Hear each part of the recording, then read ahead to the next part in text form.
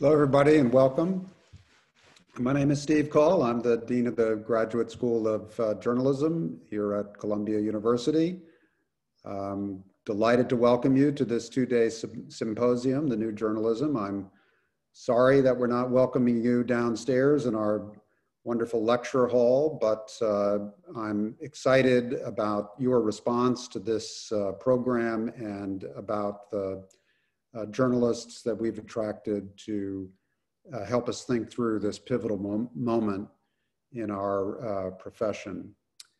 I'm welcoming you really on behalf of Columbia Journalism Review that has put this together and is really such an important part of our graduate school.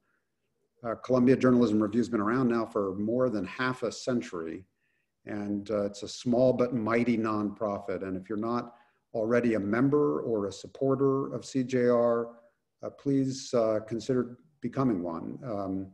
You can find us at cjr.org, and even a modest contribution through membership makes a big difference to our team's ability to carry out its function as one of the preeminent sources of press criticism and reportage in the country. You know, I think we all recognize in our field in journalism just in how many ways this has just been an extraordinary year. Our field, if we were to be honest about it, was in crisis even before the pandemic. The economic upheaval that has affected newspapers and increasingly other journalistic outlets in other media was well advanced before February, March. And of course, it's been a dark summer in a lot of corners of our business. The revival and the kind of reckoning and challenges presented by the Black Lives Matter movement this summer added to the sense of moment in journalism and brought a lot of newsrooms into conversation about how to talk honestly about race, but even beyond the role of race and racism in their own institutions, bigger questions about what it asks about journalism, the stories we select, the stories we tell, the audiences we presume to engage with. And I think probably not since the 60s has there been such a confluence of really fundamental questioning about journalism, about its weaknesses, about its shortcomings, but also about the opportunity to remake it. And that is really the premise of this two-day symposium. The first day is about assessing a journalism that doesn't work. And the second is about the opportunity, remaking the news. Where do we go from here? And I'm glad that after all of these last few years of trying to talk in an empirical way about the crises, overlapping crises in journalism, that we're also having a conversation about reinvention, because that's also underway even now, as I think we'll hear as we reach the discussions tomorrow. But let's begin with our first panel, The Failure of News, which will be moderated by the editor and publisher of Columbia Journalism Review, Coll Pope, who's done just an outstanding job since he came to CJR maybe 3, 4, 5 years ago, and who has played the central role in conceptualizing the symposium. So again, welcome, and over to you, Kyle.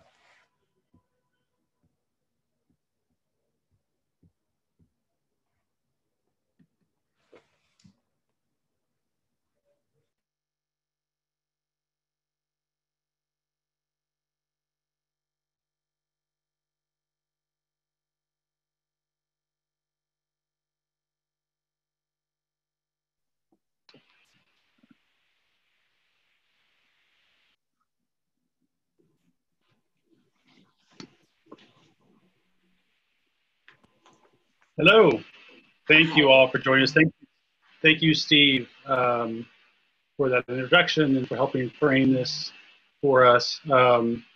It's a, you know, it's one of the secrets to CJR's success that we're affiliated with a place like the Columbia Journalism School. So we're thrilled to be part. I'm really excited about these 2 days.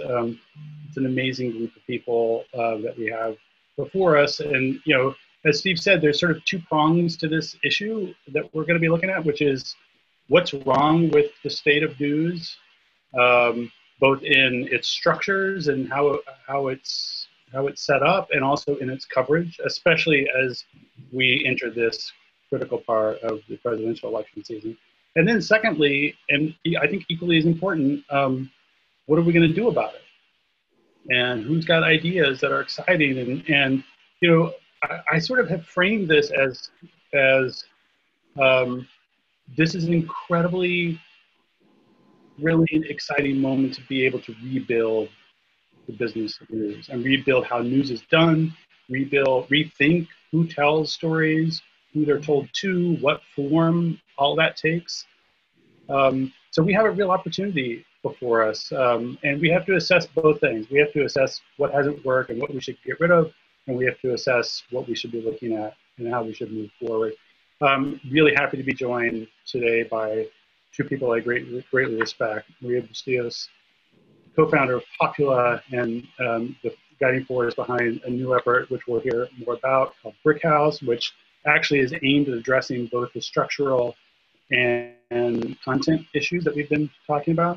And Ben Smith, I assume most of you on this call know the media columns for the New York Times, before that editor of BuzzFeed News. Hello to both of you. Hi, thank you so much for having me. Let me start with Ben. Ben, how are you? I'm good. It's a surprise to learn that you're 11 feet tall from this Zoom. I am 11 feet tall. I'm 11 feet tall. At least you're not commenting on my beard, which is what everybody else is commenting. Very rich and full. I want to ask you about, so you in the first of this year made this transition from being somebody who runs a newsroom to somebody who writes about the business of news and journalism for the Times. Of the litany of things that we've already talked about in the last couple of minutes, what about the sort of state of the news business did you not know, or that has surprised you, now that you're looking at it from a broader perspective? Yeah, I mean, I think when when you're running an organization, you're sort of like, you're kind of talking your book all the time and sort of thinking your book all the time.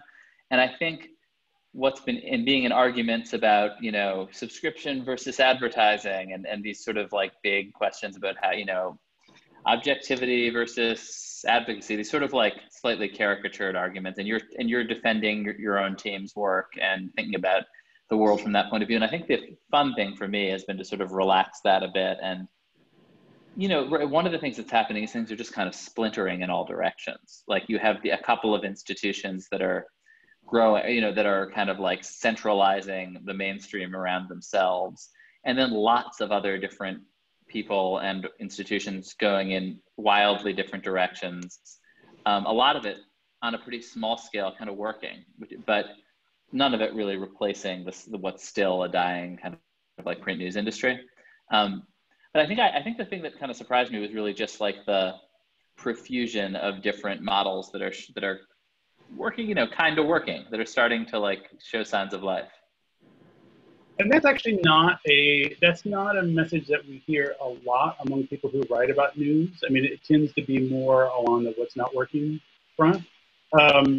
I mean, what's not working though is still print newspapers that still employ most journalists. I mean, right. They're still not working, and that's like a huge overhang. Right. But I remember we had a conversation before you took this job about, in fact, you wrote something for CJR about the subsidy that local newspapers get, and how that's kind of get from government or from cities in a lot of cases. and how that sort of unnaturally propped them up. So do you think this sort of like sense of crisis in local news is that it actually goes back much further than we're sort of now giving it credit for? You know, there's lots of different things. You know, as in any situation, there are lots of different things going on. One kind of unfortunate reality is that there's this traditional, essentially tax subsidy. I mean, it's a strange thing, public notices, because it's actually a tax on businesses that goes directly to news organizations. I mean, the idea that the best way to publicize something is printing it in the community weekly in the age of the internet is ridiculous. But it's a lever that the government traditionally used to prop up, and to some degree just buy the favor of the local media, but it's been there forever. And as the rest of the local news business fell apart, that one pillar remained, to the degree that you have sort of zombie publications that exist solely to run public notices, when, to my view, that money, however you want to structure it or restructure it, could have been used to sort of underwrite a new generation of local media that's actually, you know, ultimately reaching an audience. Because the problem when you the problem, I think, and the risk with nonprofit media, with subsidized media, with any kind, is that there's no audience, and that you do work with them. That's always sort of if you aren't relying on, you know, advertisers to reach your audience, you aren't relying on audience revenue, there is a risk that you do kind of dull but worthy work that pleases your donors. Yeah. So I'm going to come back to you and talk about where the failures in coverage are, as far as you see, especially as it relates to politics. But Maria, let's talk about the structural issues. Yeah, because this is something that you're really engaged in right now.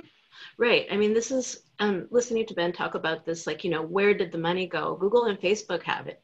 You know, like, we can't really talk about this until we the elephant in the room is the money that people are spending to inform themselves that would ordinarily have gone to news organizations has wound up, you know, in the pockets of middlemen.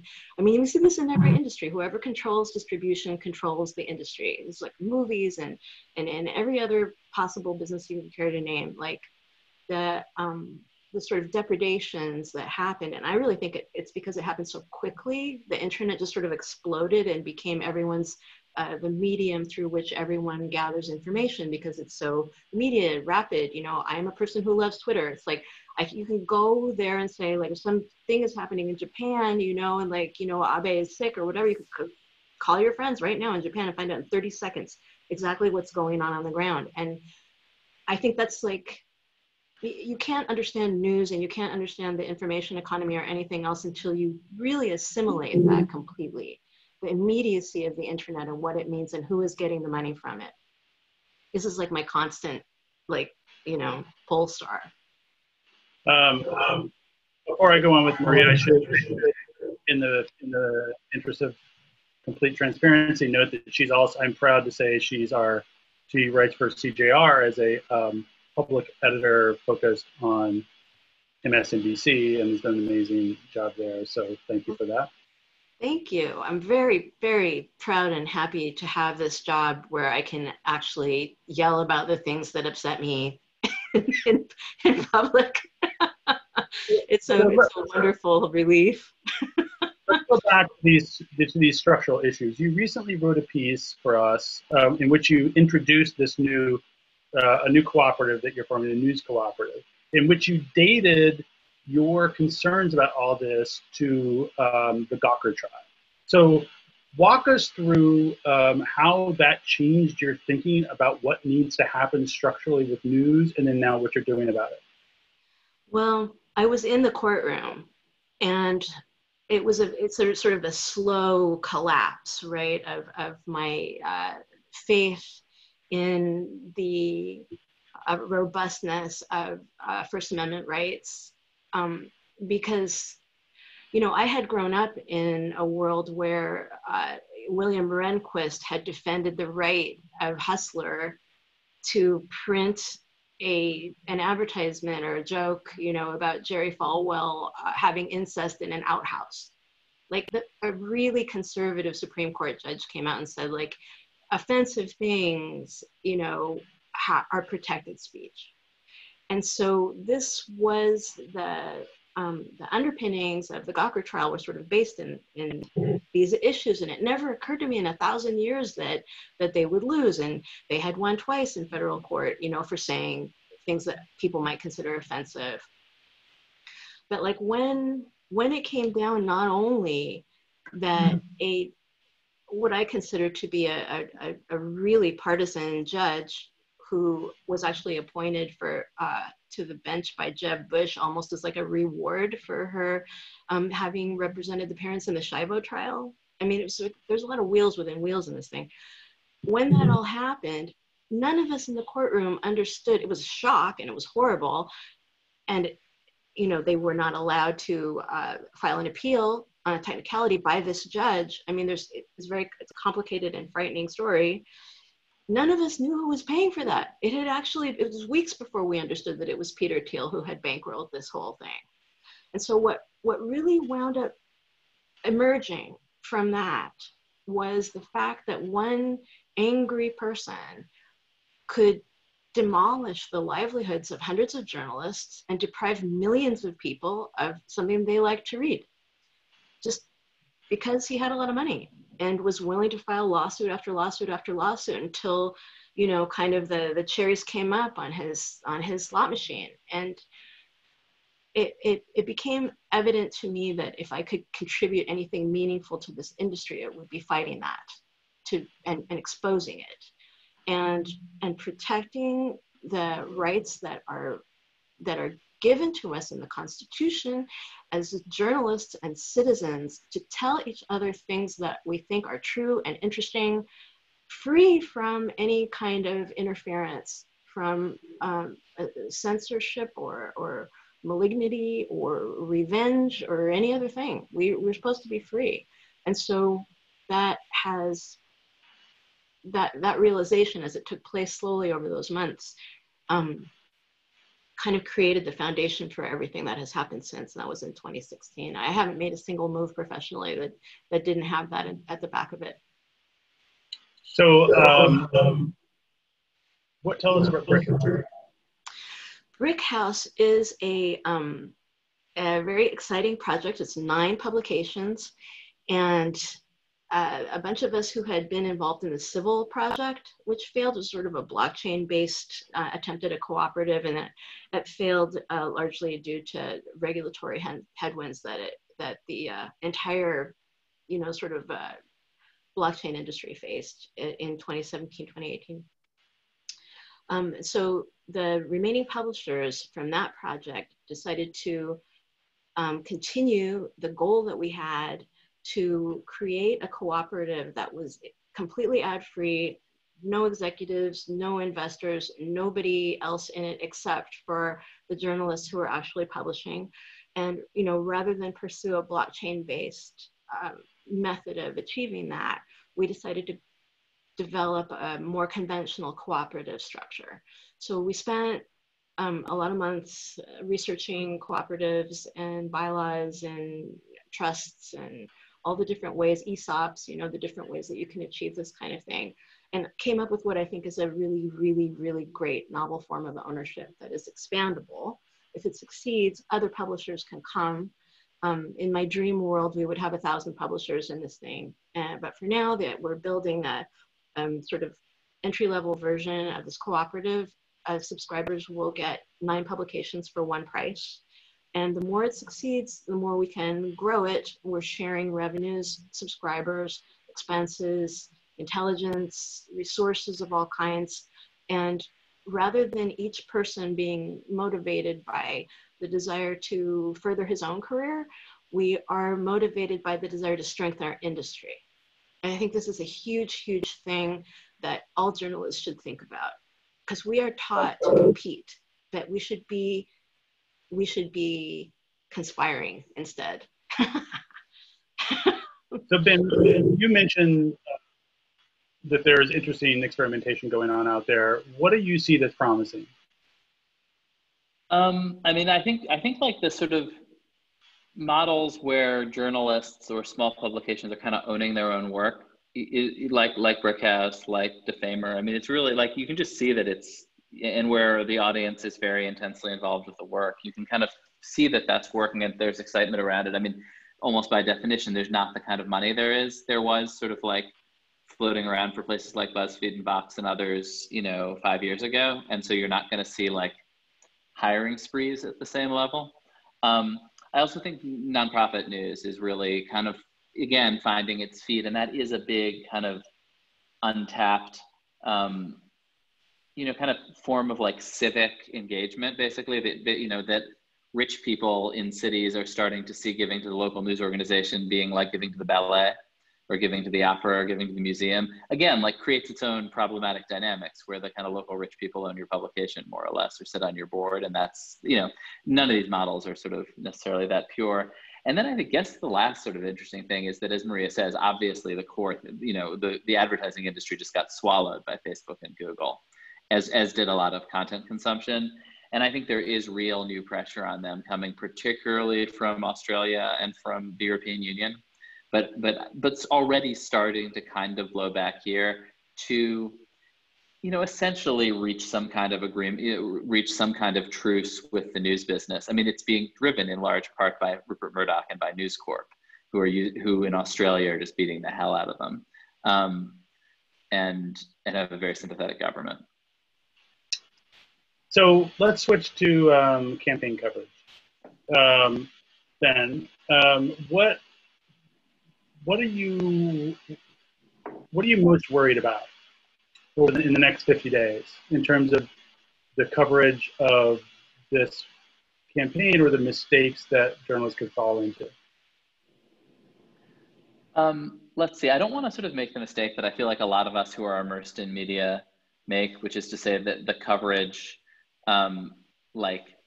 is the most important thing, that the New York Times is the most important actor in the election, and that New York Times headlines are the determining factors. Like, I think sometimes we take ourselves too seriously, and people on Twitter take the media sort of as though it was a more powerful institution than it is. That said, I think obviously that, the biggest possible mistake is to misplay election day itself. I think the media has thought a lot about a lot of the mistakes it made last time and is diligently trying to avoid them, which just means we will find some horrible new mistake to make.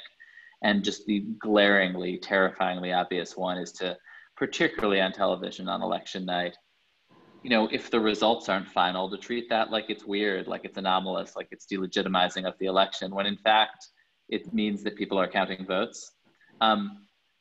And so I think, that's likely to be, the likeliest scenario is that Trump is up on election day, but because they haven't counted all the votes, and when they count all the absentees, that Biden goes ahead. You could also easily imagine the opposite in Florida, where it's very, very close and Trump pulls ahead later. But I think that sort of foot tapping irritation and skepticism that it could possibly take more than a couple hours to count, hundreds of millions or tens of millions of ballots is really, really dangerous. And if you want to, the worst scenarios where things go off the rails happen there. I mean, they could, media could go do a good job and things could still go off the rails.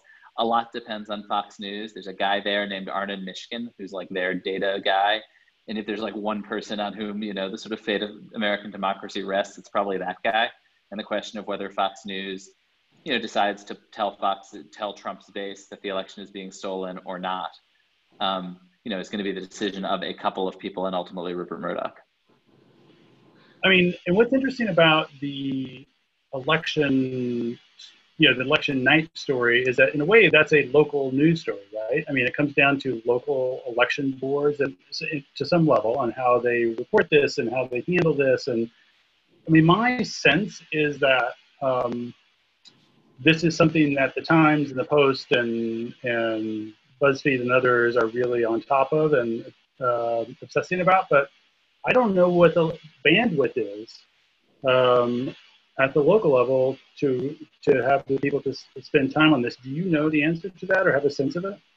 I mean, I think there's actually this very worthy project called, I think, Vote Beta, that the American Journalism Project people are wrangling, that is aimed at, as I understand it, kind of financing this kind of stuff specifically, but on the local level. And I do think, just having a couple local journalists at these election centers while senior citizens and junior clerks sort of painstakingly count ballots and drop a pile on the floor and pick it up. I mean, it's very, very unglamorous is important.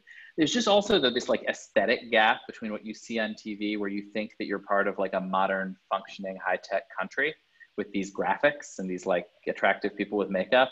And it's just and there's, you know, it's such a bizarre thing in the US. We don't have a central election commission. The Central Election Commission is Wolf Blitzer.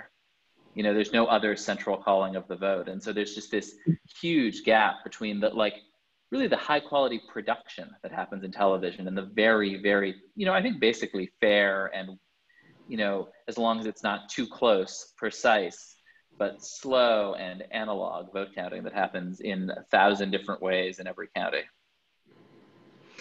We're talking about this as if the president were making sense, and he doesn't. And so there's this very destabilizing, uncentering daily lunacy that damages that ability to just say, everybody just sit down and count. That's all we're going to do. You know, like that's like the normal, sensible thing to do. But we're not living in a moment where the actual president of the United States has taken that view. So what that does to journalism is a really open question. What do you mean by that? We've talked before, Maria, about what is the obligation of journalism to, if you live in an extraordinary moment, how does journalism respond in an extraordinary way?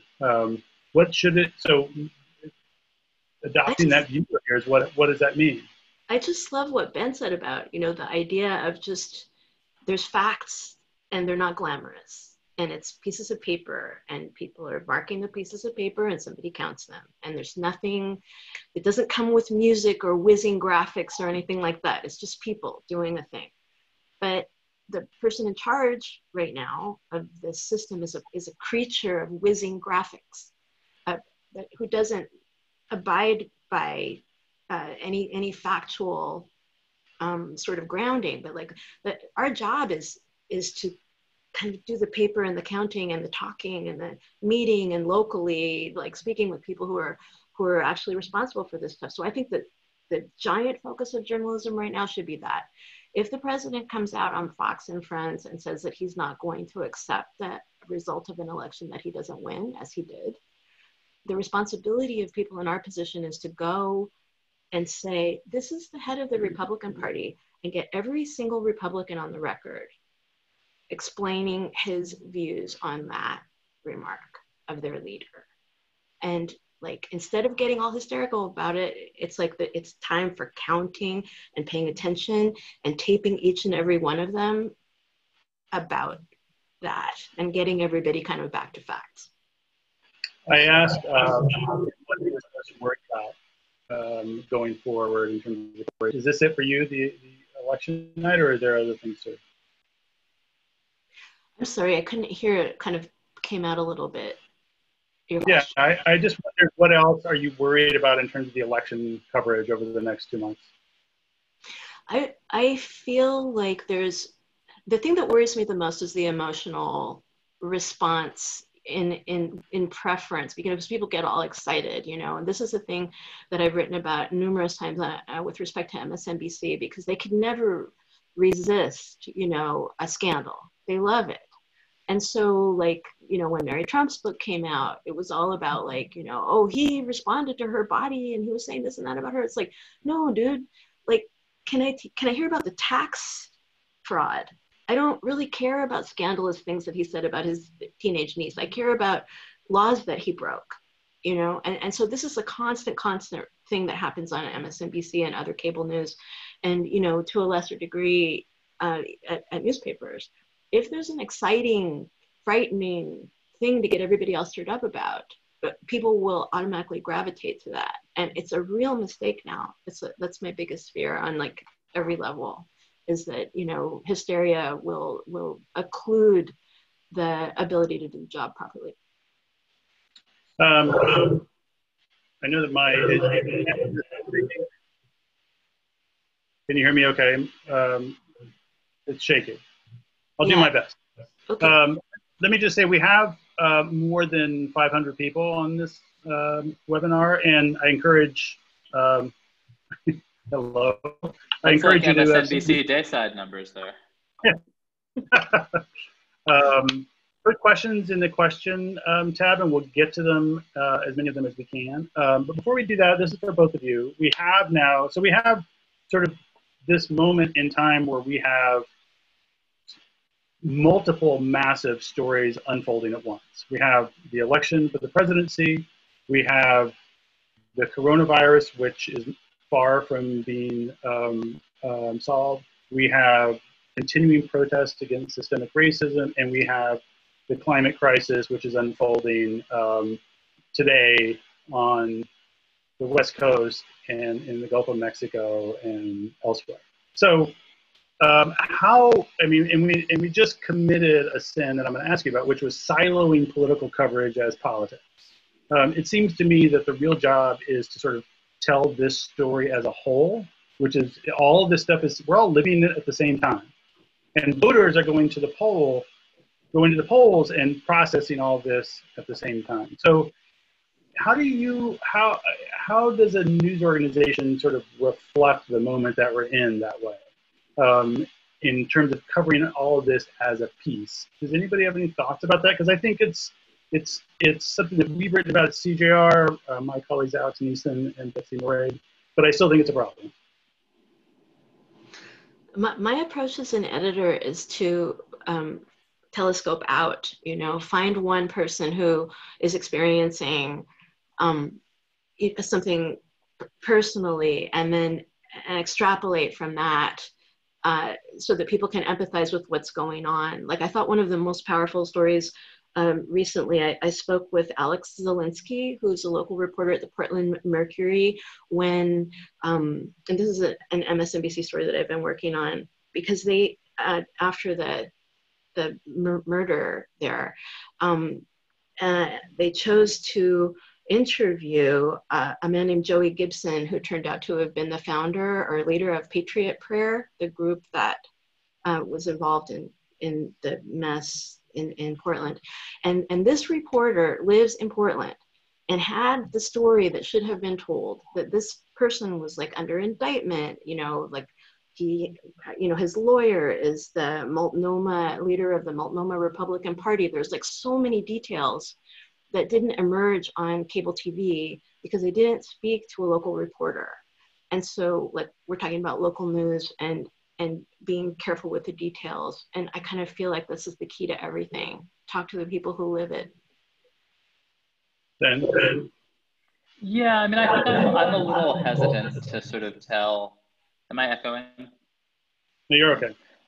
To sort of tell people in the practice of like daily, weekly, hourly journalism that they should try to have every story contain everything, and be this, I mean, I think ultimately like the job to document what you see and bear witness, and sometimes not get over your skis and not try to not come in with such a strong sense that you understand exactly how everything interlocks, that you're sort of immune to surprise. I do think the one thing that journalists have mostly been not doing, or have been doing a lot less of, which is good, is, there's nothing less meaningful than a re-election campaign than like, how much is Trump, how much is he spending on ads in this state or that state? How much is, did he hire or fire this political operative? I mean, it's fun stuff, and I've covered it a lot in my life, but particularly with the re-election campaign, this is the president. The important thing is the government. What is he doing with the government? What is he doing in this, particularly with the government, in order to get himself reelected? And that kind of stuff is, that's the center of what he's going to be judged on, is the government of the United States that he is running, not some parallel nonsense political thing. Interesting. Interesting question that came in on the Q&A, which is, how do you think coverage of Trump would be different in a second term? Like, how would news organizations fundamentally rethink how they go about their business? Because they didn't after 2016, when there was a lot of questioning about what went wrong, what went right. There was not a lot of the pledges for change actually came to pass. But so, what do you think would be different?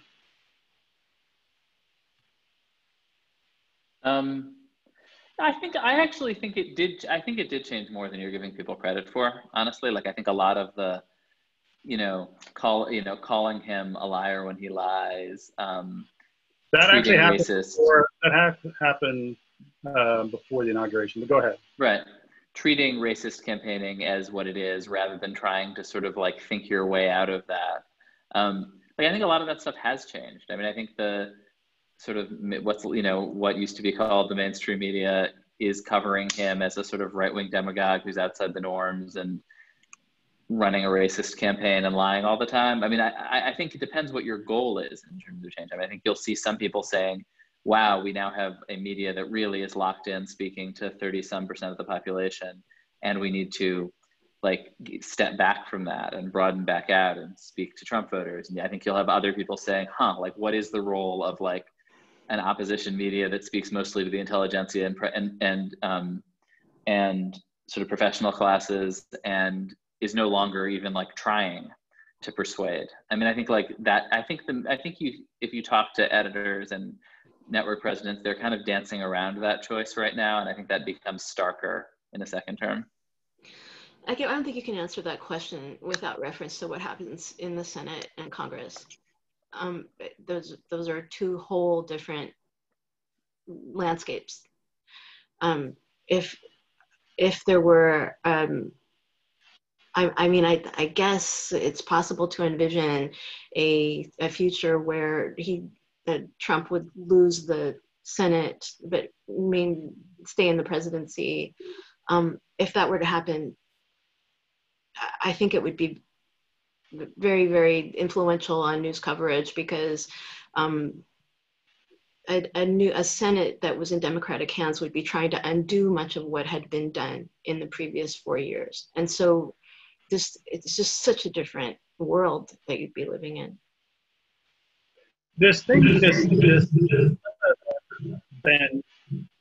frame, which was editors and presidents sort of trying to figure out, are they an opposition force or are they a more traditional media force? I think I have a feeling I know Maria, but where do you think they are on that continuum now? I don't, I guess I don't really mean so much are they the opposition or not. Like that's a framing that Trump likes. I think it's more like, who are you trying to talk to? Who you selling your product to, right? Like, are you, and there are big groups of people who are alienated from the legacy media in the Trump movement, but also big groups among rural and more progressive and Black audiences who the New York Times isn't particularly talking to most of the time. And I think, I don't know. I mean, I just think that there are these sort of commercial choices. I mean, a lot of it is like, who can pay for subscriptions if you're a subscription outlet. But I do think these outlets are still running on this idea that they're audience everyone, and I wonder how much longer that might sort of accelerate. Kind of thinking about that. Really interesting question from somebody in the audience about, her point is that we seem to be talking a lot about sort of the top down of news and how people who run news organizations are thinking about this. But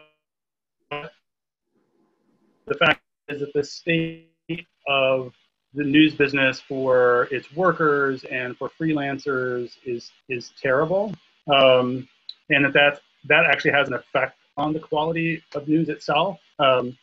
Any thoughts, Maria?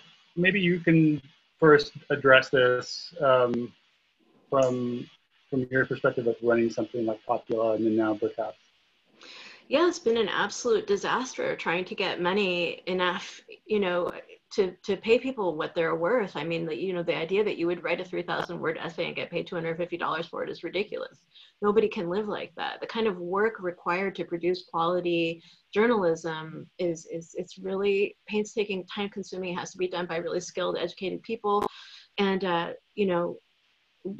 we need more money. This is like why I am starting this cooperative, so that the money that we receive goes directly to the people who are making the journalism. And I feel like people are finally starting to understand when they saw, that Deadspin was literally going to end, and they're able to get it back by paying for it and getting Defector. I think that this is starting to show people that if you want information, it's expensive and you have to pay for it. And the money that you pay can't wind up at Facebook. It's got to go in the pockets of the people who are making it so that they can like eat lunch. Ben, do you have any thoughts about what has to happen from the sort of the writers' side of the equation in terms of the models? I mean, I think there's been this, real resurgence of the labor movement in journalism, including in the South, which is sort of notoriously inhospitable to the Guild and WGA. That partly speaks to this idea, this just sort of reality that people don't feel like that they were getting like a secure living out of and prospects out of these institutions they're attached to. But the underlying problem, you can organize a Gannett newspaper, but you're still dealing with these huge economic issues that may take the edge off, and it may particularly take the edge off on the downside when people are getting laid off, but it's not transformative. And I think, I don't know. I mean, I think there's not, I think there are these big kind of questions about, as Maria says, like where the money is going to come from that are unanswered. I mean, obviously Google and Facebook have absorbed most of the growth in the ad industry for years. But I don't think you emerge from this period into, with anywhere near as many journalists in America as there were in 2003. I don't think there's any world where that happens. I think it will take a long time. And who's gonna? I mean, ultimately, it's like who's paying for this? Subscribers, donors. I mean, or I guess it's a collection, but the flows of money have to be altered. In what I would consider to be the ideal world, we would be nationalizing Google. Like the NSA probably already has a search engine that is superior to Google. You could just take it over, get rid of all the stuff that they like got hold of illegally and make it like, an ad-free nationalized search engine. Like, that sounds crazy, but you could do it. And that would immediately alter our information, the health of our information landscape. It would strengthen, the sort of national consciousness of what it means to be told the truth and to find and gather information. There's like, revolutions like this are possible and they're going to be required. Eventually we're going to have a responsible government. We have to get one in there, and it has to start thinking like that. And I guess my view on that is that like the workers are probably unlikely to seize those means of production like in the near term, but that the more traditional way that American industry deals with this sort of situation is that you do see, and Facebook probably paid out $100 million to news organizations last year, in part because like it's a little afraid of the peasants with pitchforks like Maria. And so like, I do think that there is a push and pull between the media and the news industries. I think that probably does wind up helping only the biggest players. Like really, like they're very focused on buying off News Corp and Fox News and the Wall Street Journal and the New York Times to some degree, I would think. And then I think I think that there is, this new real tech for individuals on a sort of niche or local level, or people who have real, passionate followings to make a decent living that way on the sort of, and it does feel like almost every trend is either on the sort of giant institution end or on the sort of atomized level. And I think one of the really interesting things about what Maria is doing is it's trying to find a space in the middle. So let me, the group of panelists that's coming after you is going to talk in more depth about this, but I still want to hear what you think about and what solutions you have to the demographic and diversity problem in news, which has really come to the fore as we've seen these protests against systemic racism and realize that newsrooms aren't that equipped to be covering them in a sophisticated way because the newsroom doesn't all represent the community that it's writing about. And this has been going on since the Kerner Commission report 50 years ago, and there's been sort of plan after plan after plan and pledge after pledge after pledge, and nothing seems to happen, at least so far, really. And so And I think there is a concern that I hear a lot of that as the industry contracts, that it is journalists of color that will be affected disproportionately by job cuts, and that as it rebuilds, they may not benefit from the rebuilding. For both of you, sort of, do you see glimmers of hope that this dynamic is finally shifting, or how do you assess it now? Yeah, hope. I mean, BLM has changed everything. I think that there's a symbiosis, and this has to do with the question that we were talking about before that came from the audience about, individual journalists, freelancers. There's a symbiosis between audience and journalists. What people want to hear about and read about, what becomes fascinating and interesting to them and relevant to their lives, is going to have more and more legs. And like, there's hardly a community in this country that hasn't been touched by BLM. And, it's a very popular movement, and it's in a direct opposition to the current government. And so we're living in this very passionate moment that addresses these issues absolutely head on in a way that has not happened before in my lifetime. And it can only be good for the future.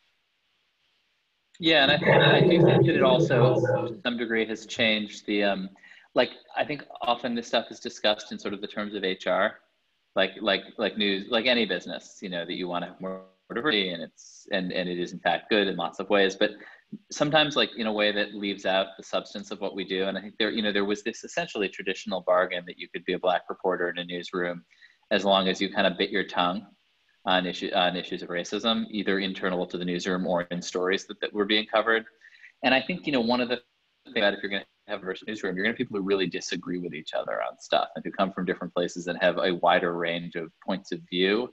And I think there's a growing realization that if you want a diverse newsroom, you sort of have to, it can't be entirely on the terms of the, of the dominant culture or whatever, and I think there's a real conversation happening around, what the sort of, genuinely what it means to open these newsrooms to the perspectives of the Black reporters in them, rather than to sort of demand that they, almost condition of employment, not express their views and their lived expertise on issues of race. And I think that feels like a very important shift to me.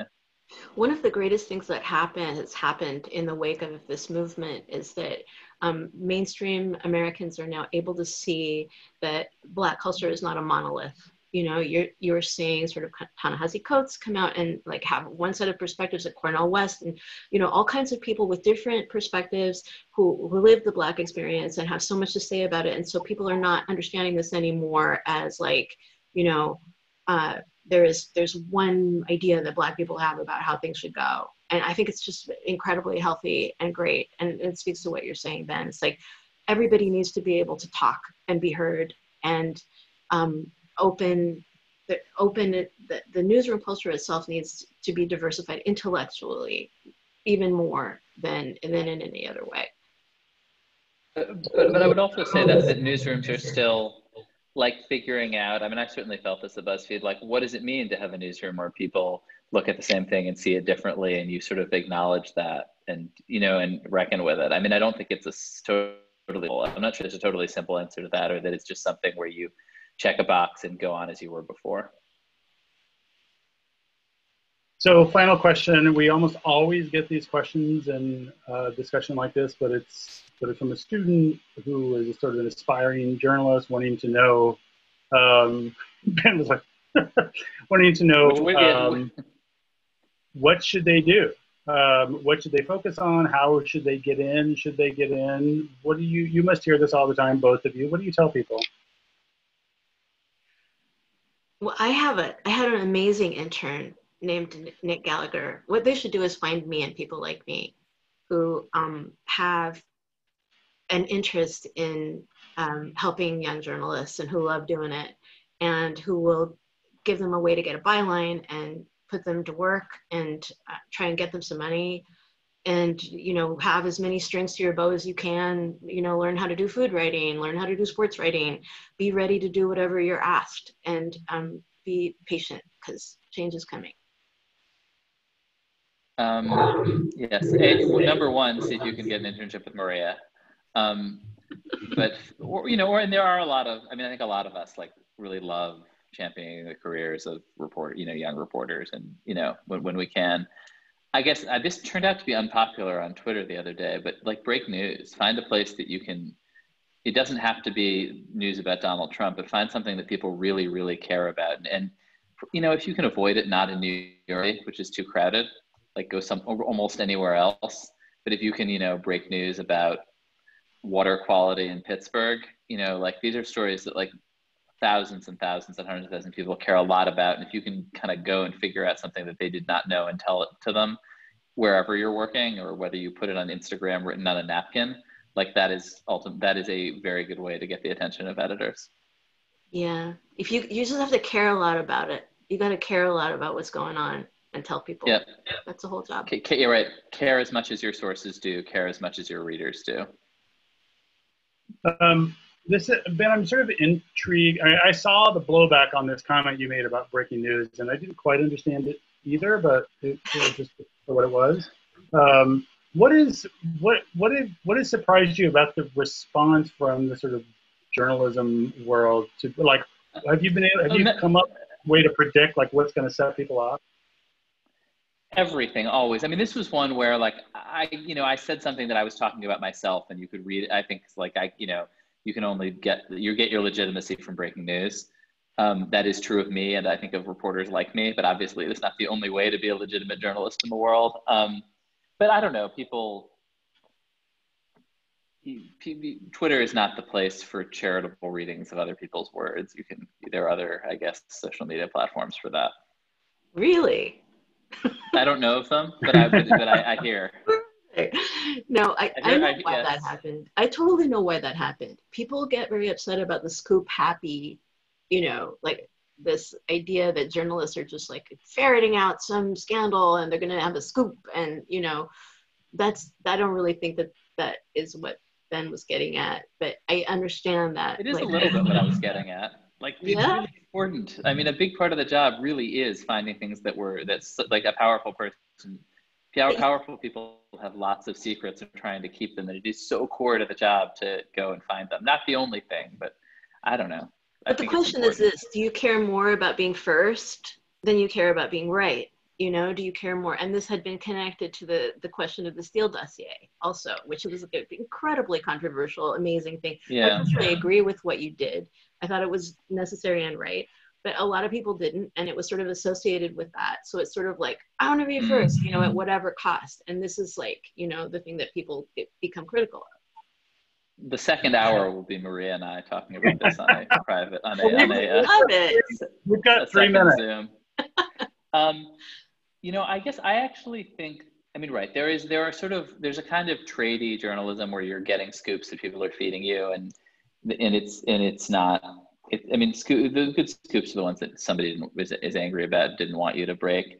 But I think that, like, when people say, you don't, there's obviously a tension between being first and being right. But what I've always found is that the reporters who have like deeply insinuated themselves into an institution, like the person who I get like DMs most from, that is like, scoop, I got a scoop, tweet my scoop, is sorry, I'm gonna out him here, is Hamed Al-Aziz, who covers ICE for BuzzFeed.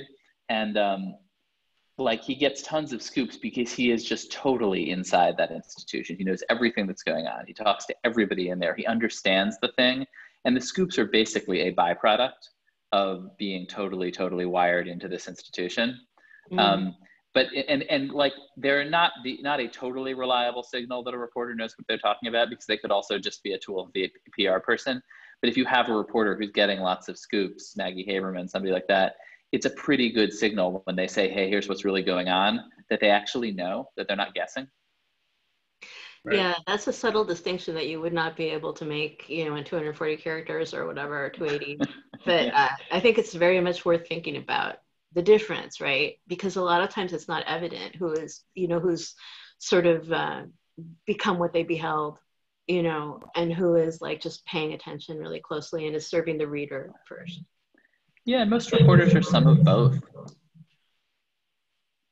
This has been great. I really appreciate both of you coming on. Ben, Maria, thank you so much. Thank you. To those of you listening, apologize for if you heard some glitches. We'll see what we can do in the interim. Stay tuned. Coming up in just a couple of minutes, we have a discussion about who is journalism for and who is doing the journalism, moderated by Susan Smith-Richardson. So be back to you in just a minute. Thanks for listening.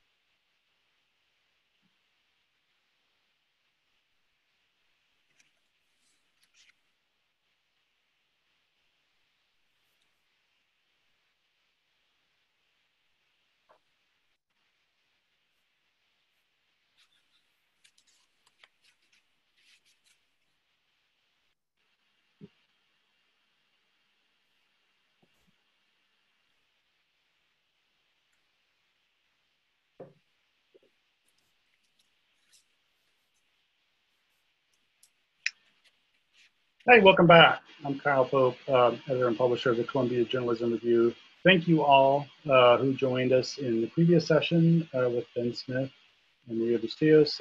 My job here is simply to introduce this amazing group of people who you're going to hear from over the next hour, and their moderator, Susan Smith-Richardson. She is news editor. She's the chief executive officer of the Center for Public Integrity in Washington, D.C. Until 2019, she was editorial director of newsrooms for the Solutions Journalism Network. And where I worked with her most recently was previously the editor and publisher of the Chicago Reporter. Susan, thank you so much for doing this, and I look forward to hearing from all of you. Okay, thank you, Kyle. Happy to be here, and happy to be with this wonderful group of folks, several of whom I have had the pleasure of working with in the past as well. So let me do a little table setting for our panel. Obviously, this is the conversation, who is journalism for? So I want to start by setting the table a little bit. Many of these issues that journalists face today are longstanding. They predate COVID, the uprising for racial justice that we're seeing playing out across the country, and for equity that we're seeing playing out in many of our newsrooms across the country.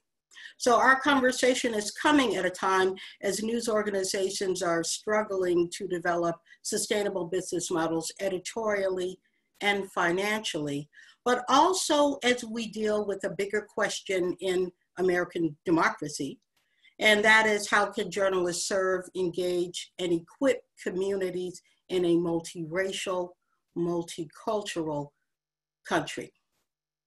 So this panel is going to deal with a piece of this bigger question, and that piece is, who is journalism for? So I want to start off by introducing folks. Andrea Valdez is the editor-in-chief of The 19th. Bettina Chang is a co-founder and editorial director at City Bureau, and Sewell Chan is the editorial page editor at the Los Angeles Times. I also want to remind everybody to please share your questions as we go. I'll jump in and out of those questions after we get our conversation going. So thank you, and thanks again to the panelists. So I want to start off with the question to Sewell, because both of us have been around for a while and have been a part of many of these conversations about who journalism is for and audience. So I want to start off with something really, to me, kind of fundamental to the conversation. We've been talking a lot about representation, especially racial representation in newsrooms. We know that matters, and that is closely tied to who gets to tell the story, and most important, frame the story, and who we're talking to when we talk about audiences for news. So I want to start off with this question. What are the benefits and limitations of representation? Hi, everyone. I've been here all along, but my apologies for the technical and delay in getting started. Really thanks to CJR and thanks to this incredible panel. I'm really an honor to speak with you all. I think when we think about representation, we're increasingly thinking about at least three aspects of making journalism more people-centered. Whose stories we tell, who gets to tell the stories, and for whom are we telling the stories? And I actually think the three are distinct questions. When we've historically talked about representation, I think we've talked about a little bit more about diversifying newsrooms. And we have a long, long way to go on that, given that the goals set for the year 2000 were missed by the industry. Now they've been pushed back to 2020 and beyond. We don't have the time to wait. But I think all three questions actually have to be addressed simultaneously, because representation, is not enough. We need a much more morally nuanced, a much more morally expansive, a much more generous understanding of who it is that journalism is for. And really reflecting on some of the comments that Ben and Maria made in the last panel, I think we have to increasingly think about, journalism as a democracy protecting act, and journalism really as an educational process. Because it's clear that if we only reach people who are used to receiving mainstream news and desire it, important as those readers are and as important as that audience is, that's not really going to be enough to kind of rescue our democracy. And I think that's a big part of what I hope we can talk about. So I want to ask you a follow-up. Talk about journalism as part of our educational process. What do you mean by that? Yeah, I think that, there's a giant there's clearly a gap in America going on, I think, with trust. I think if you look at the history of the US since the 1970s, trust in institutions has been declining across the board. The two areas that still retain the most trust are the military and the judiciary, and trust there is sadly eroding as well. I think there was a recent Pew study that looked at trust in journalists, and we were near the bottom. We came out slightly ahead of elected officials. And I think that that has to be addressed with humility. I think that we need kind of civics education. I support all the efforts at improving youth literacy, but I also think that we have to, renew our education in understanding, what is reliable news. I think one of the biggest risks right now we have is that we're only existing in our own information silos and therefore only exposed to opinions and even more dangerously, facts, or things purporting to be facts that we already agree with.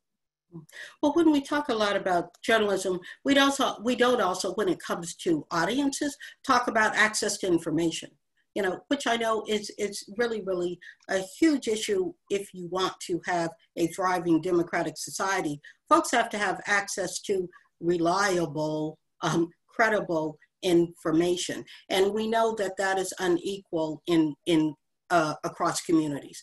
So I want to pivot to ask Andrea a question about the function of the 19th. Then I kind of want to come back to a little bit more of this question, but I want Bettina to be able to rejoin us because so much of what City Bureau does is really grind down into what that means. So Andrea, just in thinking about audiences, who we serve, who we should serve, and how journalism centers and defines audiences, talk a little bit about the community that the 19th is attempting to build and how it is different or attempting to be different and how we define who journalism is for.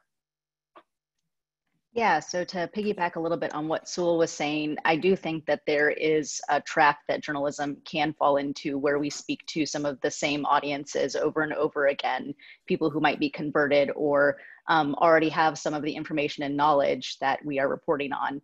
And so what we are trying to do is actually widen the scope of that audience. And we're doing that through a couple of things. One is our mission at the 19th, which is a new organization that reports at the Center of Politics and Policy, is to be nonpartisan.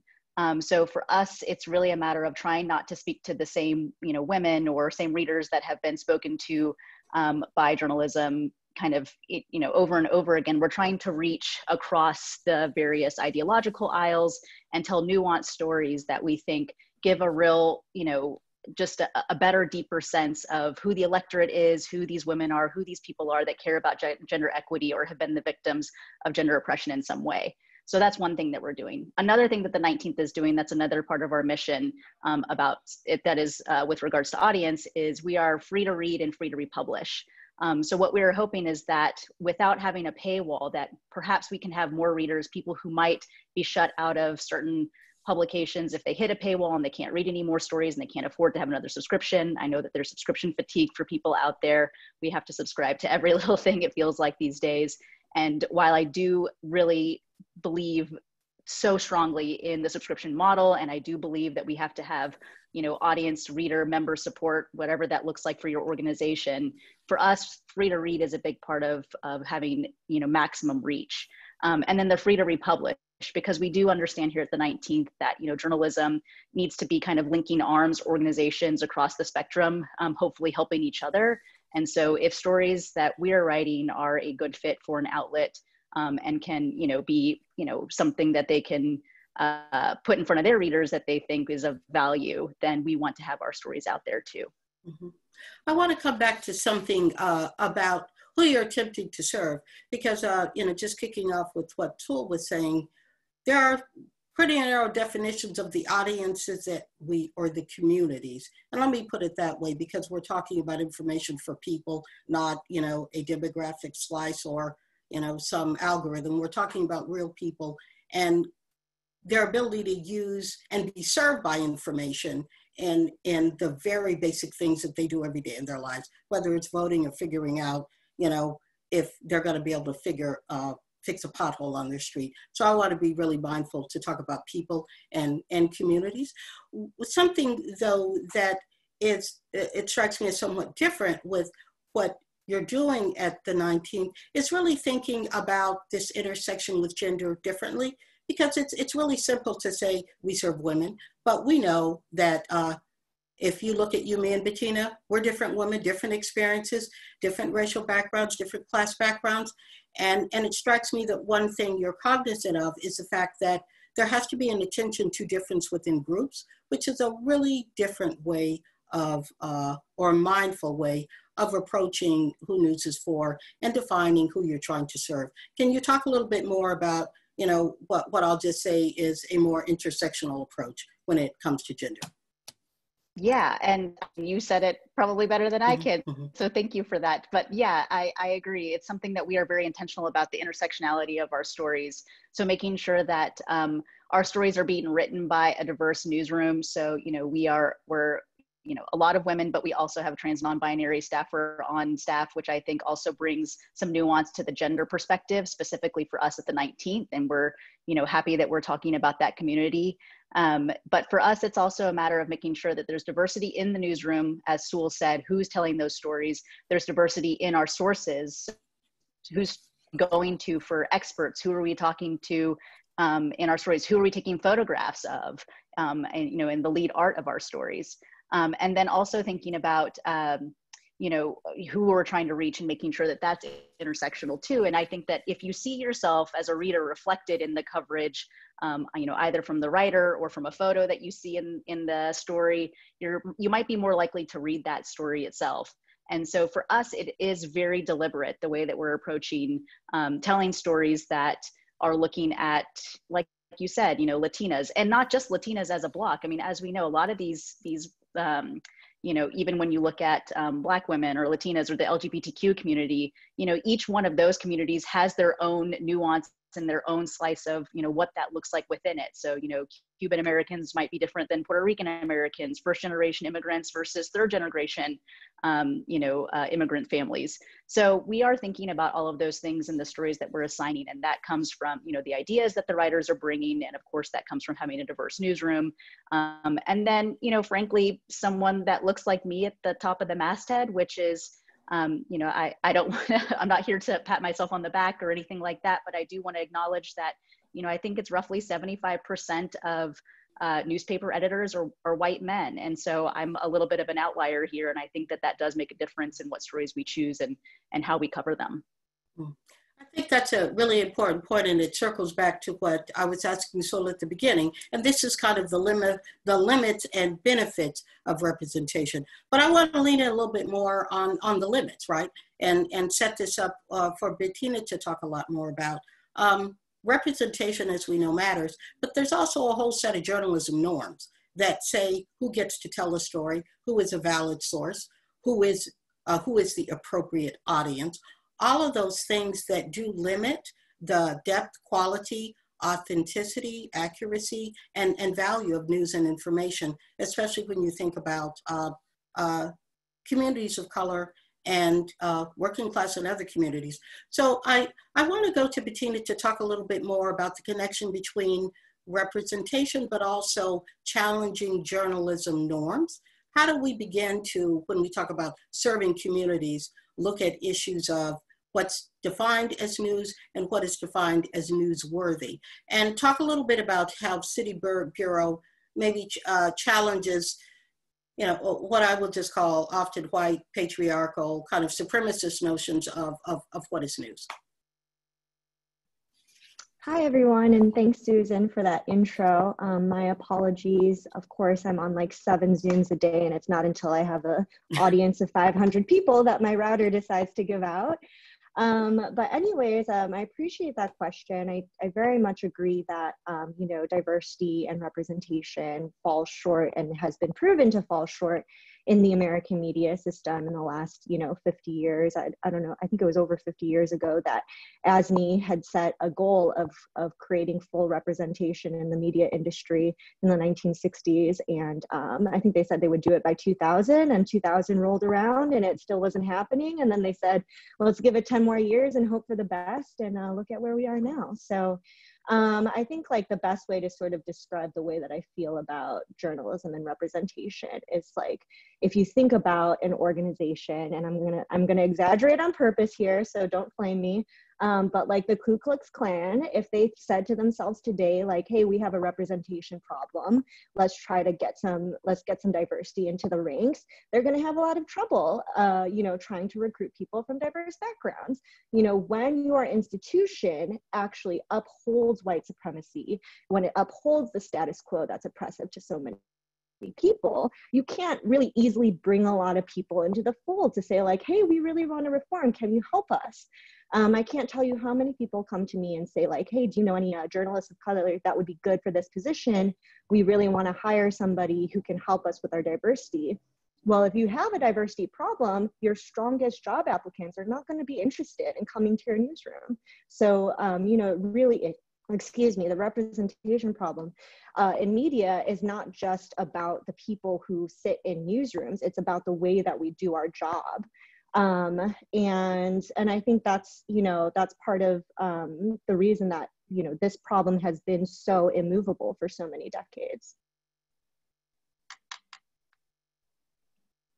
I was taking a look at some of the questions that we have coming in, but I want to ask you to kind of follow up on that, Bettina, and then Andrea, I want to go back to you because I also find myself in a similar position thinking about representation. We know it does matter who sits in your position, who sits in mine, and in Sewell's position as well. But we also know there's a really complex system of defining what's newsworthy that is behind that. And so often part of our challenge, say as women of color, is to say, okay, how do we redefine that? And how do we challenge that canon? So, Bettina, I want to kind of come back and bear with me on my shorthand of how I'm going to define an aspect of what I think City Bureau does. And that is kind of interrogate the idea of who gets to decide what is news and how that affects serving and equipping communities. So here's where I want to go square on with this question. And that's what's the relationship between the decider and how we serve audiences? How is it different with your model where you engage communities in helping to define what is newsworthy and in actually the production of the news and what you end up creating? How do you think that is different from what you get with a newsroom model that's completely different? Mm-hmm. Yeah, definitely. So our newsroom, we're a small nonprofit newsroom in Chicago. The production of journalism is only about 1/3 of the activities that we do. The rest of our work is very thoroughly around community engagement, hosting events, and also being able to deliver value in other ways. For instance, teaching skills to community members, bringing people into the fold of the journalism production process, even if they don't want to be full-time journalists. Like, hey, can you help us comb through some spreadsheets? Do you mind, calling 5 people today and reporting back to us? These are all things that people in the community really love doing, actually. If they really care about the neighborhood where they live and they want to make a change, people are so excited to get involved. They're like, hey, yeah, teach me how to file a FOIA. Teach me how to interview my dad about his experience as a union worker. And we can pay people to do that. And in fact, by democratizing those skills, not only does the journalism that we create become more informed by people on the ground, it also makes it so that like there's more ways for us to build trust with community members, because they don't just think of us as like, oh, they show up, once a year and ask me what I think. They also equip me with skills. They give me paid opportunities. They tell me exactly how journalism is made so that, when a mistake is made, I also understand how that mistake got made, right? I saw somebody in the chat asked, is community journalism just low quality journalism? And is that ever going to be, a good way for us to provide grassroots information to people?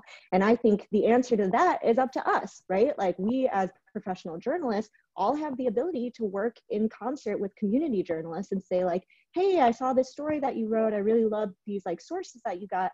I'm not 100% sure if I agree with your take on blank, or like, I sort of feel like you gave this politician, a little bit too much leeway to talk about this issue. Like, what if they are influenced by blank, right? And so like, if we as people who are privileged enough to have this kind of journalism training are willing to share those resources, it actually makes our jobs easier altogether, not only by building trust, not only by building an audience, not only by bringing people into our work, but really like as a collaborative effort, really redefining what is journalism, what is newsworthy, and who gets served by the work that we do. So thank you, Bettina. So I want to invite Andrea and Sewell into this conversation. And that's kind of looking at this question of the relationship between engagement and how we define who journalism is for. What's the role of engagement in being able to develop and cultivate audiences? And then our bigger question for this panel, who is journalism for? Andrea or Sewell, whoever wants to go first. Then I'll go to some of our chat questions. Andrea, do you want to take that? I was going to say, you go ahead. You can speak first. Sure? Yeah. Well, you know, it's interesting. The question of engagement is one I'm engaging with more as opinion editor. In fact, a lot of publications, including some in the Gannett family, have actually merged the engagement and opinion roles. You know, in our newsroom, we have an audience engagement team that's focusing a lot on not only the tactics, but the strategy around finding, you know, new audiences on new digital platforms. But I actually take the word engagement to mean broadly community engagement. You know, certain newspapers, ours is not immune, have at times been associated with elitism and with, you know, really serving the interests of kind of the very powerful. At the LA Times, that's been particularly pronounced because really the founders of this newspaper also kind of helped build modern Los Angeles. So there's an intense association of the Los Angeles Times with a certain kind of power structure and a certain kind of corporate and civic elite. You know, if you see the movie Chinatown, you see one simplified and distorted, but nonetheless grounded in truth version of that. So, you know, a couple of things. We are trying to be transparent in all our methods. When we endorsed Biden for president last week, we also included a long story about how the LA Times only endorsed Republicans for president for its first century, all the way through Nixon, and explain who the editorial board is now and why we're even, you know, why we even think we should offer an opinion, and just do that with humility. We're very proud to be locally owned for the first time in 20 years, as of 2 years ago. And I'm very excited to announce that later this month, the LA Times will be publishing an institutional reckoning with race and with our racist past. It will look at real lapses in our coverage, real lapses in our judgment, and missed opportunities to become a more diverse organization. And most importantly, I think, in addition to taking ownership and assuming accountability for the past, we will pledge to do better in the future. And so we're excited about that. A number of our newsroom journalists are also involved, especially journalists of color, writing about their experiences at the LA Times. And we think that this can be an act of healing and reconciliation, but most importantly, it creates it will create, we hope, new metrics for accountability, so that we, in our present day, can be held accountable by those who come after us to see whether we met our era's demands for a more inclusive, diverse, and just newsroom. Andrea, I want you to answer this question too, but I want to come back to what Sewell was saying, because it strikes me there's two pieces of history. Carter Commission report is one, and a piece of that we never talk about, which involved actually doing public hearings, right, with communities. And a second issue too is really, how do you define those, you know, metrics for progress, so to speak. And then I know there's some different initiatives happening in Chicago that Bettina could talk about.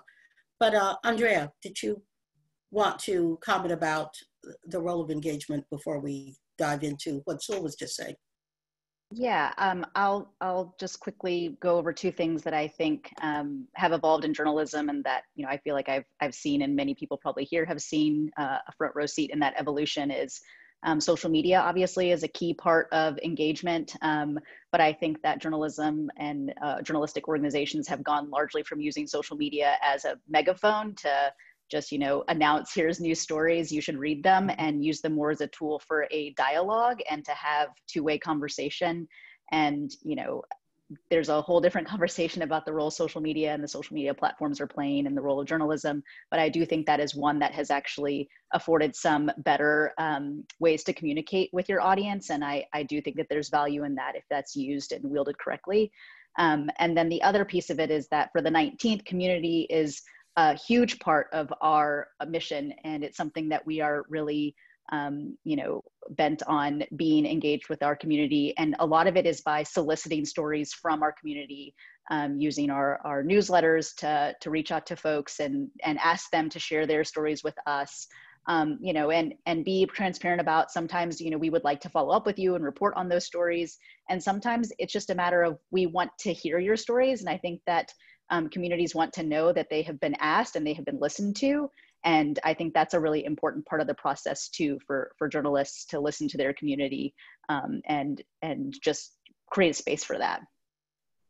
Okay, thank you. So I want to go back to what Sewell was saying, and then I promise everybody, don't give up on the chat. We're coming back to those questions in just a minute. I just want to finish out this thought and get everybody to kind of weigh in on this, and then we're going to turn full square to a couple of back-to-back questions in the chat room. And this is the process that the LA Times is going through now. I think this is really interesting. So knowing that some of this was on the horizon, I've been thinking a lot about the Kerner Commission from 1968. We almost use this as foundational when we look at measuring progress on some level around both, not just racial equity issues in newsrooms, because I don't want to say it's a diversity issue, it's a power issue, and also relationship with newsrooms to communities that are not white and male and everything else that becomes kind of the centered community for news.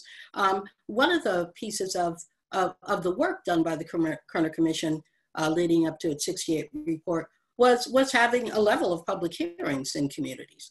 And this meant that folks had a chance to talk, journalists had a chance to talk about what they do, and communities had a chance to talk about what they felt was or wasn't there. And it ties in very much with what Sewell was saying, in the sense of, how do you go about really having a reckoning?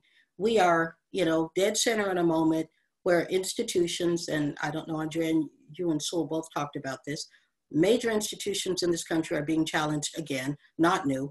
And journalism, of course, is being forced, as it should be, into the same conversation about institutional racism and its role in perpetuating white supremacy and privilege. So these conversations about the historic role of news organizations are, it seems to me, critical if folks are going to move forward. So I want to talk a little bit about, so what does that look like, and how do you have metrics? So Bettina, I know in Chicago, there are some initiatives to look at how to address this. Talk about what's happening there, and how do you begin to define metrics for progress? Because, I mean, if you've been around a minute, you've heard it before, and you've seen these numbers before. And I'm not just talking about AS&E numbers. So talk to us a little bit about how folks are aligning there in Chicago, and what efforts are underway to create a more equitable, I guess we'd say, news and information system.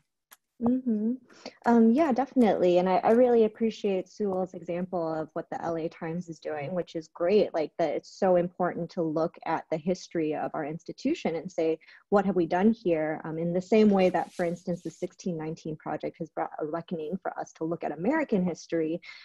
This is an opportunity for journalism to take a deeper look into our own history of how we have contributed to racism.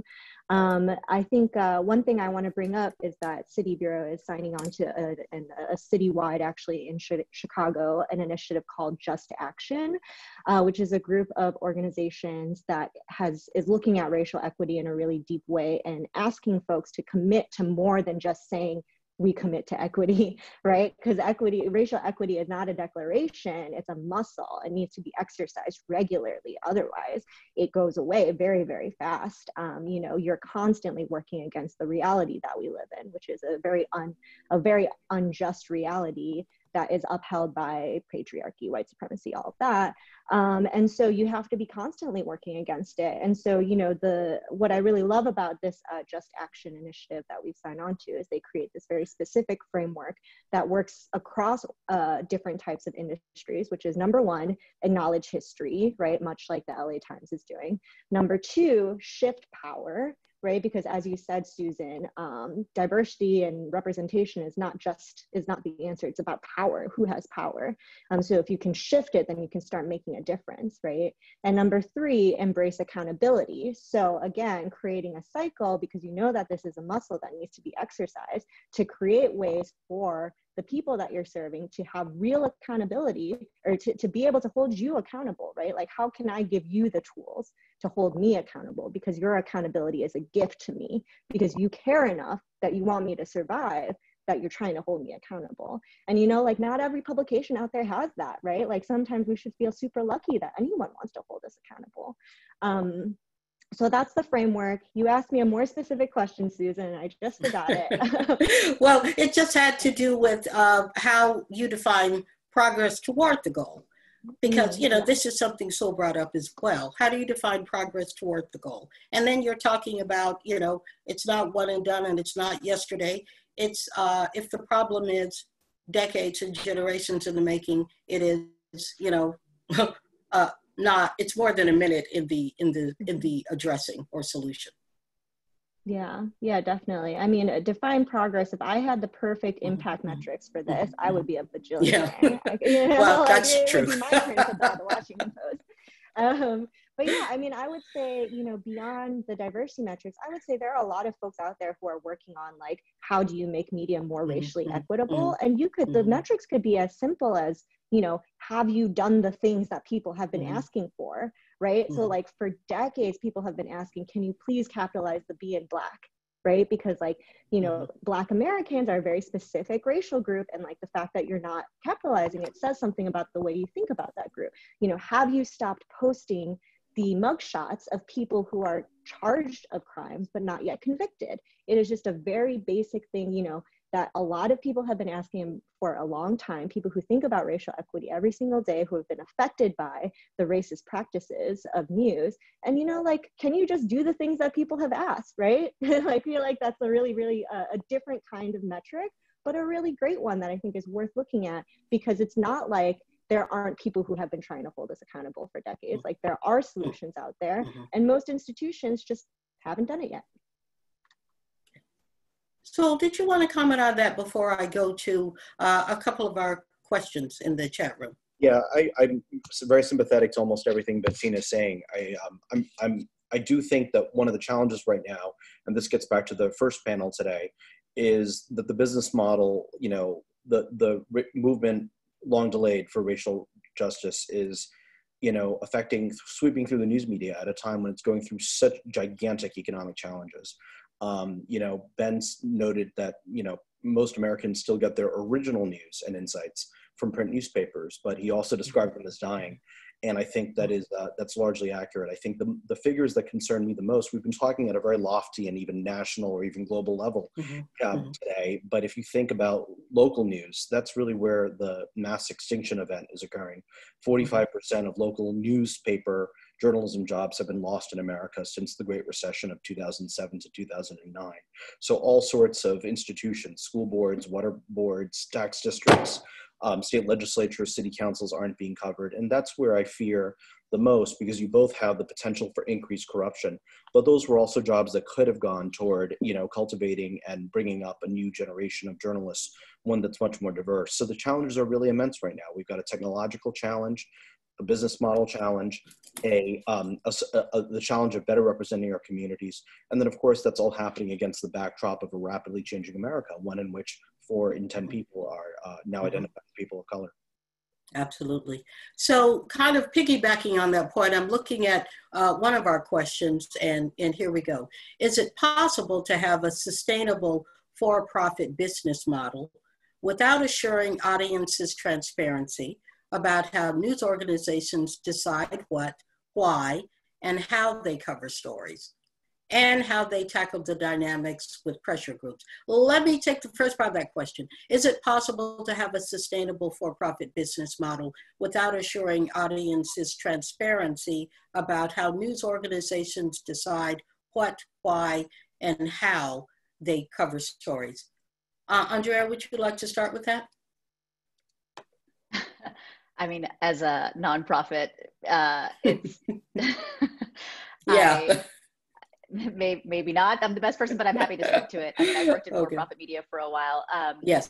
And look, I think that's a really tough question. And like Bettina said about impact, if I knew the answer to that, then I would probably be in doing different things and in a different part of the newsroom, even in the organization. I think the for-profit model is having a tough time, especially right now. So many businesses obviously are having a tough time during the pandemic, but journalism for sure, because not only has the ad model fallen out in a lot of ways, because a lot of advertising has been siphoned off by, you know, a couple of big tech companies, right? So that's taken away a lot of that. You know, there was a revenue stream that I think some for-profit places, and so you can speak to this more than I can, but we're relying on with regards to community events or events in general, and events have largely gone away because of safety concerns. And that there has been a lot of attention paid to the subscription model, and I think that is the right way to go. But the concern, of course, with the subscription model is, I think someone in the chat had mentioned the digital divide, and that's something that I'm very aware of, that if you create an ecosystem where information, good information, accurate information is information that you have to pay for, then free information might be less valuable and less accurate, and then you create an information divide, and that is something that does concern me. I don't want to discount that there is a path forward for for-profit media. I think that there are some really good organizations that are trying to figure that thing out, but it just means that the organization itself might look a little different. So I guess that speaks to the second part of the question. And I do think that it is a big challenge. And I think that's why we have seen a lot of nonprofit media companies, which the 19th is a nonprofit media company, but that has, there's been a real interest in that business model for journalism going forward. I'm happy to. Okay. Yes. Let me go to another question, and we'll circle back to that one.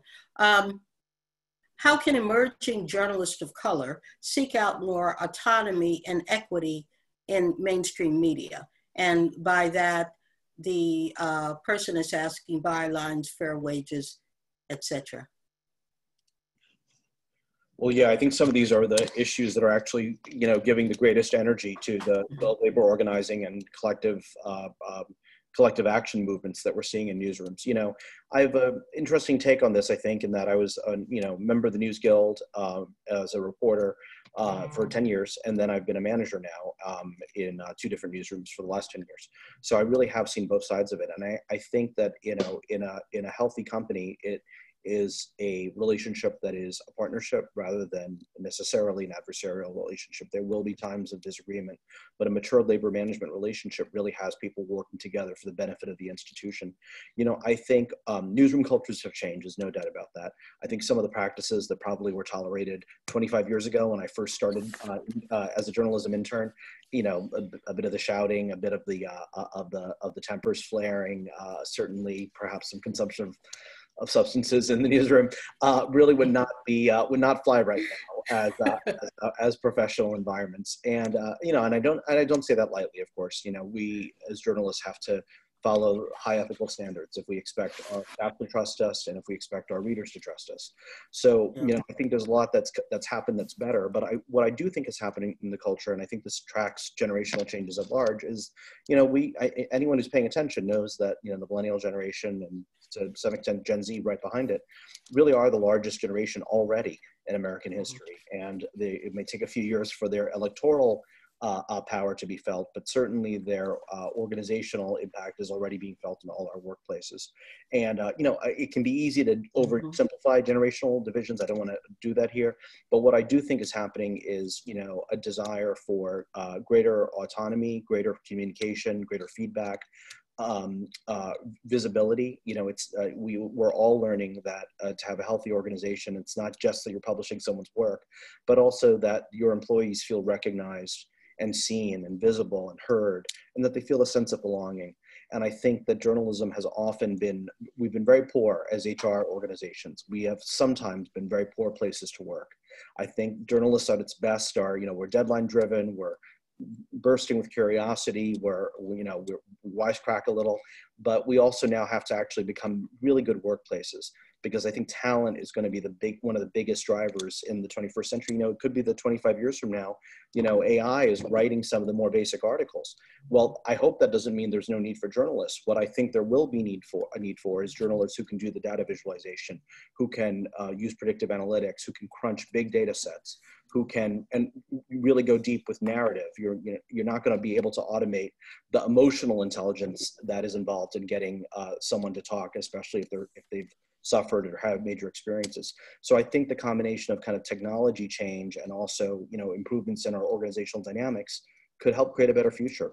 You know, I'd say to that young journalist, you know, I know you're impatient, but give us a little bit of time. I think this field is getting better.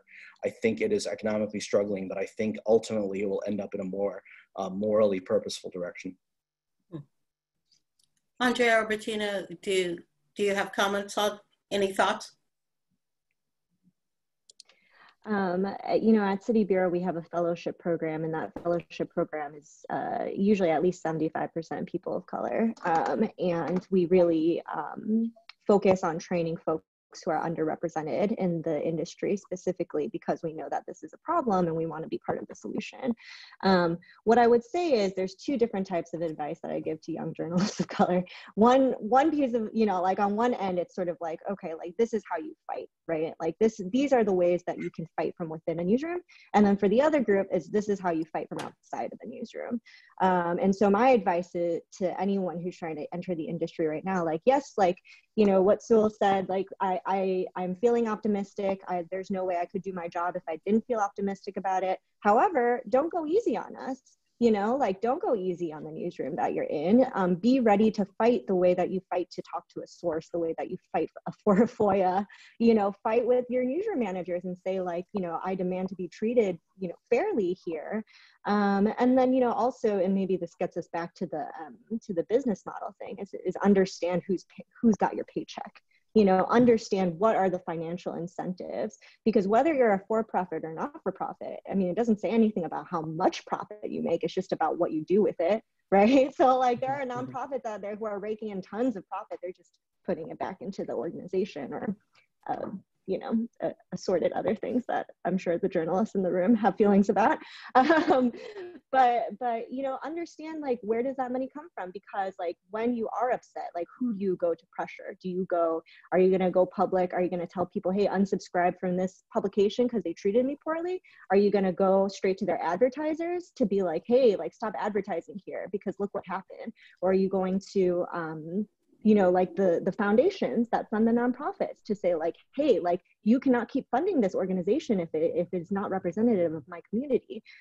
If you can understand the business side of things, which I know in J school is like often taught as like a dirty thing that you shouldn't know how it works, throw that out the door. Figure out who pays the bills and get ready to fight for it, you know, when the time comes. Thank you. I want to go to a question that kind of sort of sidelines with this one. Here we go. Beyond the questions over which stories are told and who tells the story, here's a question. Can we talk about the purpose of our stories? Given the pandemic and the Black Lives Matter movement, shouldn't journalists today dedicate their work to dismantling social injustices? And can journalists today also be social justice advocates? This is an immensely charged topic, and I'd like to take a crack at it.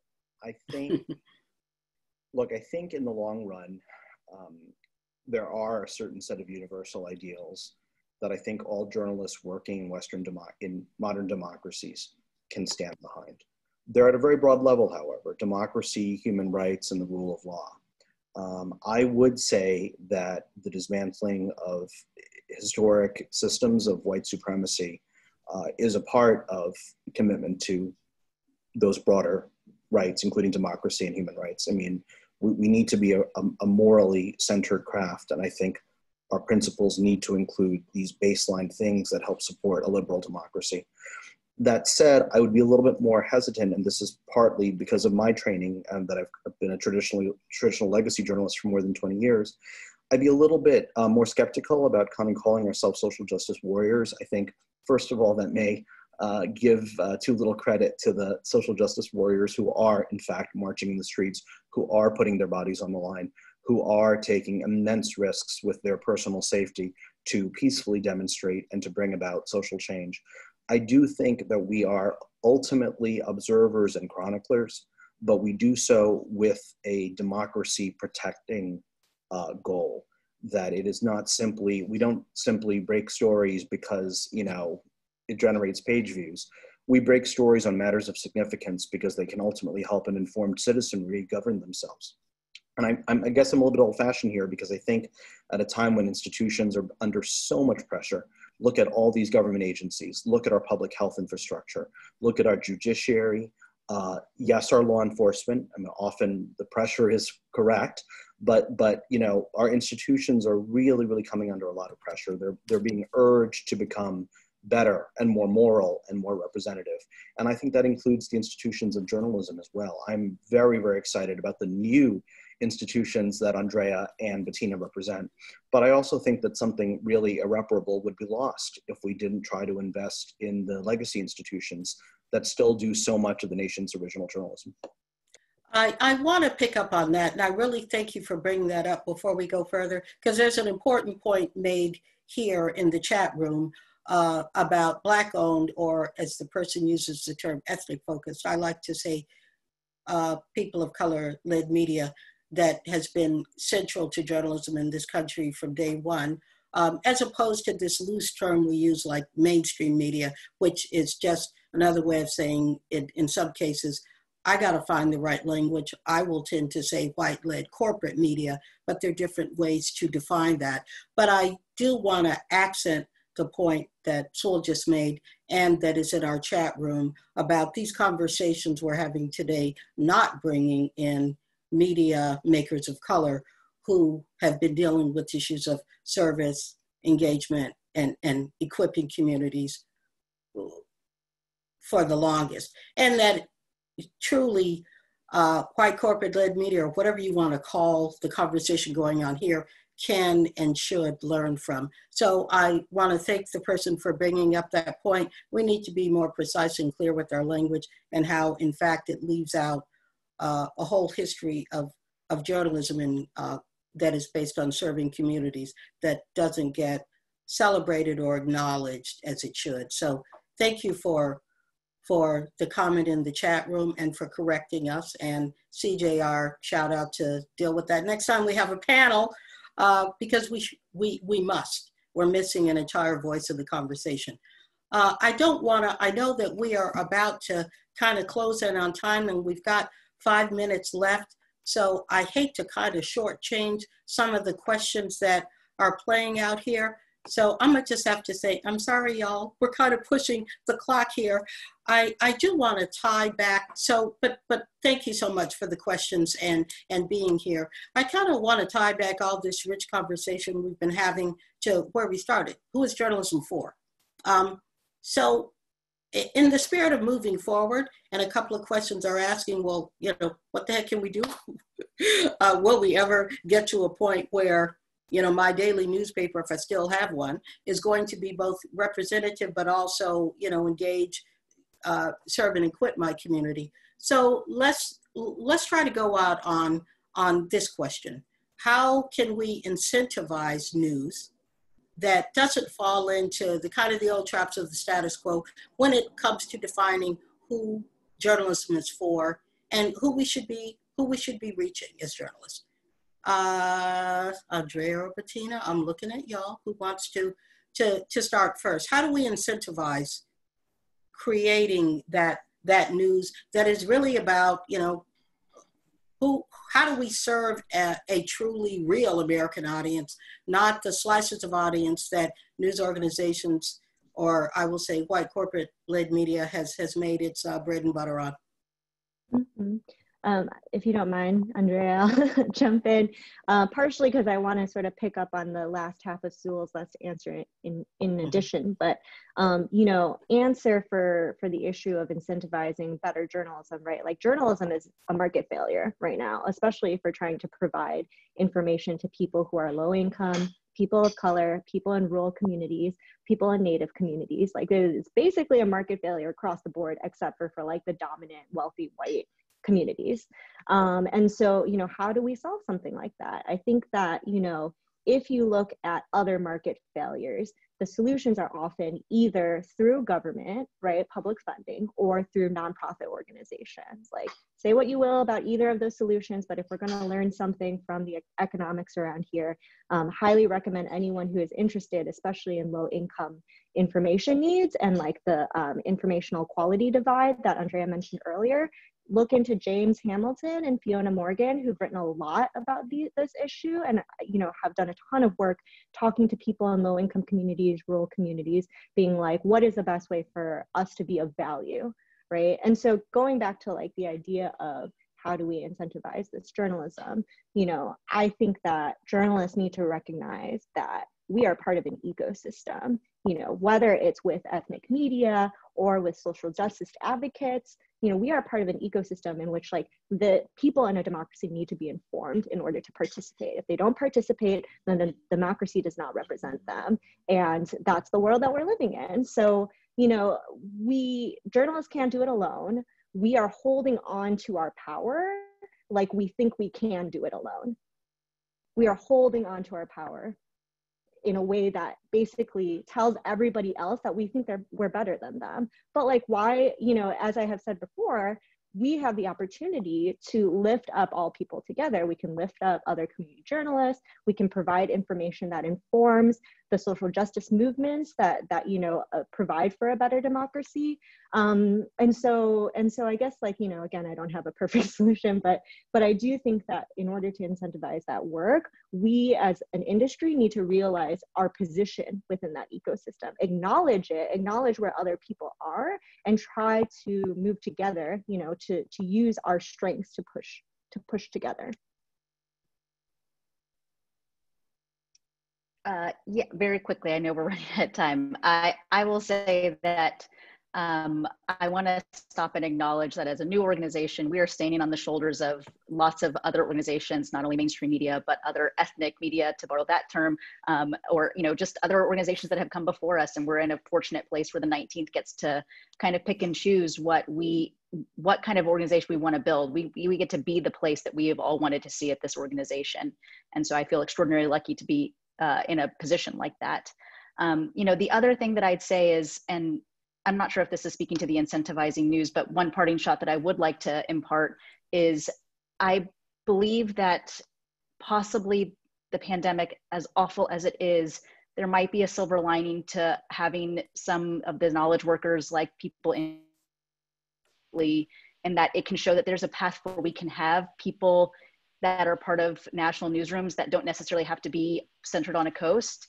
I come from Texas media. I am very partial to local media. I worked in local media for, you know, almost 15 years. So I am a huge, huge proponent of hire where the talent is.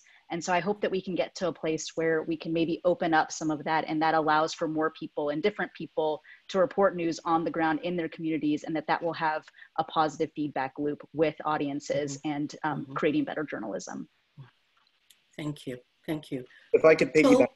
Yes. Sorry, piggyback on what Andrea said, and this is a really important point. I think one of the big stories of America over the last 4 decades, along with the erosion of trust, and in my view, associated with it, has been the soaring and skyrocketing inequality in America. One reason I came out to Los Angeles, which is, I recognize, another coast, but I had lived all my life really in either the East Coast or briefly overseas, and I really felt after the 2016 election that we desperately need to reinvest in places in America that feel left behind or forgotten. Penny Abernathy's research into the news deserts is of such concern to me, because it's showing that, you know, there's such a mapping. The places that have the most food insecurity are the places that have the fewest sources of reliable information and are the least served places in America. Is it any surprise then that people living in those places might be getting all their news and information from either talk radio or from Facebook. And you know, I would be if I was living in some of these news deserts. And I think that's one of the critical things that the organizations that have been fortunate enough to succeed really need to pay some attention to. The small towns, the communities across America where there just aren't reporters, you know, on the ground. And I totally agree with what Andrea says. One thing good comes out, one thing that could be great coming out of this is if you see a more even distribution of journalists across America. Right now, journalists are so heavily concentrated in New York, Washington, and bits and pieces in San Francisco, at Los Angeles and Houston. We're going to need a lot more. That's why I'm excited also for Reporting for America. Anything that sends journalists into places where there is too little journalism going on is an important thing. Okay, thank you so much. So there are a number of other questions that are in the chat room, and I'm going to encourage folks to sit tight for a second. Bettina, you'll see one for you. Andrea, there are some that mention you, and Sewell. So if we have a second in between sessions to go in and maybe give folks answers to those questions. So if you have a question, sit tight. We're going to get to you. I want to thank the panel. This was a terrific conversation. Thank you, Bettina, Andrea, Sewell, and thank you, Kyle. We'll go back to you. Susan, thank you so much. I knew when this group sat down that this was going to be a informative and thoughtful and challenging conversation, and it's been all that. Amazing job. Thank you, everybody. So on a programming note, we are continuing these conversations tomorrow, same time, 2 o'clock. We'll be focused in 2 sessions, one led by Emily Bell and the second by Jelani Cobb, on what do we want to rebuild when we think about journalism? And this is a subject that you all touched on here, but how do we hold news organizations accountable? So it's an important and necessary, and I think helpful conversation, and we'll build on what you all talked about today. And again, I'm so appreciative. Thank you all for being here. Thank you all for watching, and we'll see you tomorrow.